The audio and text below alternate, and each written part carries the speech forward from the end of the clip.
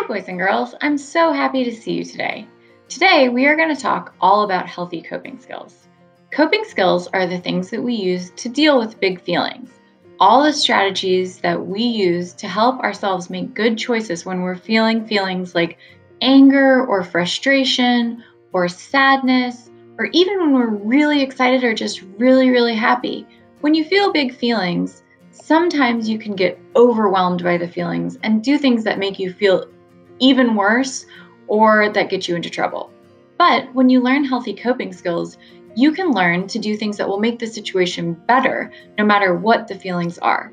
So, today we're going to play a trivia game that will help you guys learn some healthy coping skills, and I hope you really enjoy it. Every slide has an example on it. So there'll be a person in the example that's feeling some kind of big feeling, and we're going to talk about whether or not they're making good choices. So read along with me, boys and girls. Eva started to feel frustrated with her schoolwork, so she asked if she could get up and get a drink of water. Is that a healthy coping skill? You know what? I think it is. I think getting a drink of water is a great way to refresh when you're feeling frustrated. Yep, good job, Eva. Taking a break can really help. This can make you feel calm and ready to try your work again. And you know what? After a break, sometimes your brain is refreshed and you'll figure it out a lot more easily. Brendan was upset that his friends weren't playing by the rules, so he walked away to go choose another game to play.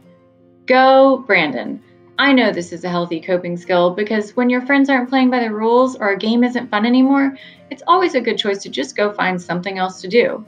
Usually, you'll find something more fun and have a better time doing something else. James was worried about his mom, but he kept his feelings to himself because he didn't want to get made fun of. Is this a healthy coping skill? You know what, guys? I don't think bottling up your feelings really makes them go away or does anything to help. I'm going to say no on this one. And we were right.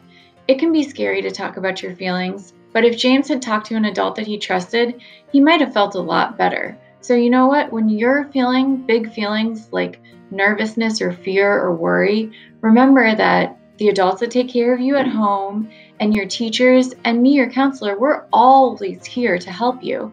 And we really like to listen and help you talk about your feelings.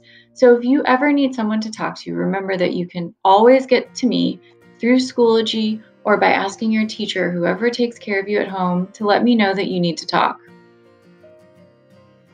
Nehemiah found out that his best friend was moving away.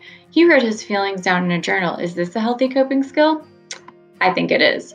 Writing down your feelings in a journal can be a great way to work through them. So the next time you're feeling big feelings, think about trying to write it down and see if that helps you feel better. Felicity was nervous about her big dance recital coming up, so she refused to go to the dance recital because she thought she would mess up. Is that a healthy coping skill? No way, guys. Not doing something because you're nervous about it doesn't make it any less scary. And you know what? You miss out on the fun of doing it. So the next time you're feeling nervous about something, don't refuse to do it. Try positive self-talk or imagining yourself doing well or talking to a grown-up about it. Those are all healthy coping skills, but avoiding it won't make it better. Jalen was mad that he wasn't allowed to go outside, so he yelled at his grandma. Is this a healthy coping skill? Guys, we all know yelling doesn't fix anything, so let's say no on this one. We were right. Jalen could have taken deep breaths, got a drink of cold water, or tried to find something fun to do inside if he wasn't allowed to go outside. But if you yell at someone like your grandma who's taking care of you at home, you're probably going to get in trouble for yelling, and then you won't be able to do the thing you wanted to do, and you'll be in trouble. Let's not yell. Gracie wanted to punch her brother, but instead she went into her room and punched a pillow. Go, Gracie, good choice. I love this coping skill. Punching a pillow is a great way to deal with some anger or frustration. The next time you're feeling mad, try running up to your room and punching a pillow. See if it helps. I bet that you'll feel way better than if you accidentally punched one of your siblings. That doesn't feel good and it always gets you in trouble, so definitely avoid it. Olivia didn't want to take her test, so she hid it under her desk. Is this a healthy coping skill? Nope. Hiding a test under your desk doesn't make it go away, guys. It just gets you in trouble for not doing your work. Instead, try telling yourself that you can do it. Talking calmly to a teacher or taking some deep breaths. You can't avoid a test by hiding it under your desk, so don't do that one. Connor was mad at his friends, but he told himself he shouldn't do anything that he would regret. Go, Connor. That's definitely a healthy coping skill. Everybody gets mad at your friends sometimes. Nobody's perfect, not even me, not even you. So we have to remember that people make mistakes and sometimes we get angry, and that's okay. But learning to handle anger calmly and to talk to people when we're feeling frustrated with them is really, really important. If you get mad at a friend, try to talk it out with them, or take a little time away until you're calm enough to talk it out. And if you don't feel like you can talk it out by yourself, ask a grown up to help you. Lots of people are here to help you no matter what you need, and it's okay to know that you're not ready to talk about it with a friend by yourself. Lily found out that her grandpa was sick. She asked to see the counselor so that she could talk about it. Go, Lily. It can be scary to talk about big feelings, but you know what? It's always good to choose a trusted adult to talk about something with when you're feeling sad or nervous or worried. Lily choosing the counselor is a great, great idea, and I bet she'll feel more calm after she's had some talks. Amani got mad in a basketball game and punched another player. You know what? I know that's not a healthy coping skill. When you're upset or angry, hurting someone or yourself is never okay. You're just going to end up getting yourself into more trouble. And somebody could really get actually hurt. So instead of punching another player, try walking away, talking to your coach, getting a drink of water, or just asking to sit out from the game for a few minutes. The truth is, you'll be better in the long run for taking a little time away from the situation.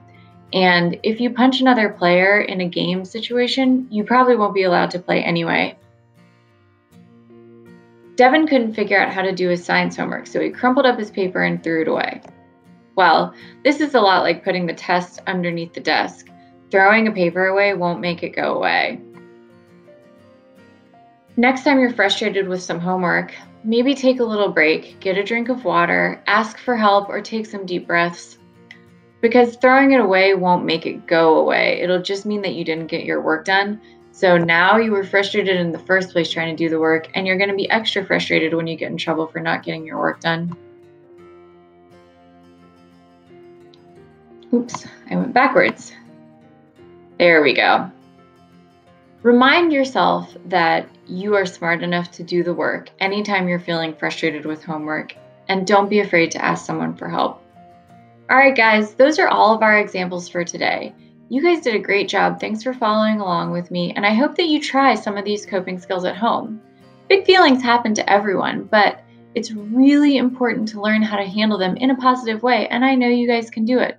Have a great rest of your week.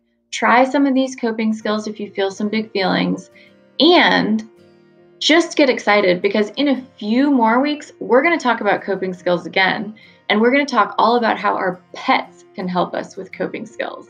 So start thinking of all the ways that either your pets or your stuffed animals at home can help you cope. And I'll be back in a couple of weeks with Mrs. Gray to talk about ways that we've learned to use coping skills with our pets at home. Talk to you soon, boys and girls. Bye.